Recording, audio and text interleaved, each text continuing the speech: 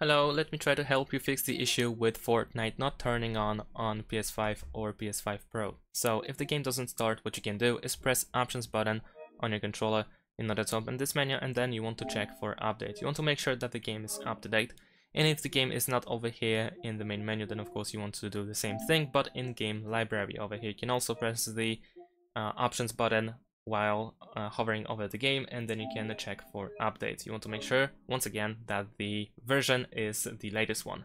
Now, if that doesn't help, what you can do is go to the top right corner and open the settings.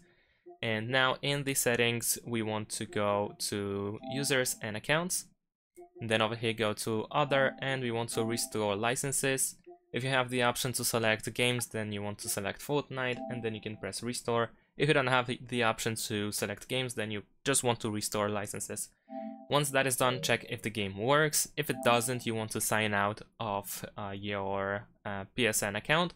And once you do that, of course, you will need to sign in again. But once you sign out and open Fortnite, you will have the menu to actually sign in, so you can do that anyway.